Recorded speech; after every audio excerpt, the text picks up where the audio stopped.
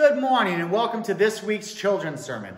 I want to teach you a rhyme I learned in Sunday school. Maybe your parents learned this too when they were young. It goes like this. Here's the church, here is the steeple. Open the doors and see all the people. You know what the most important part of that rhyme is? It's not the church or the steeple, it's the people. It's people that makes the church. When we often use that word church, we so often think of a building, but that's not what it means. The church is people like you.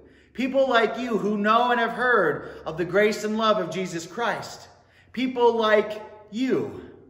You know, we haven't been able to be together inside of the building for a while now, but we have not stopped being the church. We are still open for business because our business is sharing the love of Jesus. And people sharing the love with Jesus to us.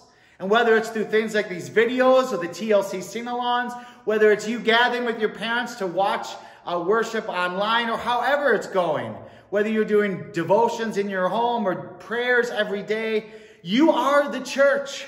You are the church because you are the people who Jesus loves. You are the people who Jesus has died for. And you are the people who Jesus sends out to tell others of God's love. The church is not a building.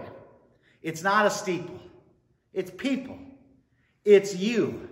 Thanks for being the church and continue to be the church until we see each other again. Let us pray. Good and loving God, thank you for being with us and sending your son Jesus to save us and bring us to eternal life. Remind us that we are the church and that we are still active in the world because you are active in us. Watch over us and be with us. When we're scared, give us comfort. When we have joy, help us to give thanks and be with us every day. This we pray in Jesus' name.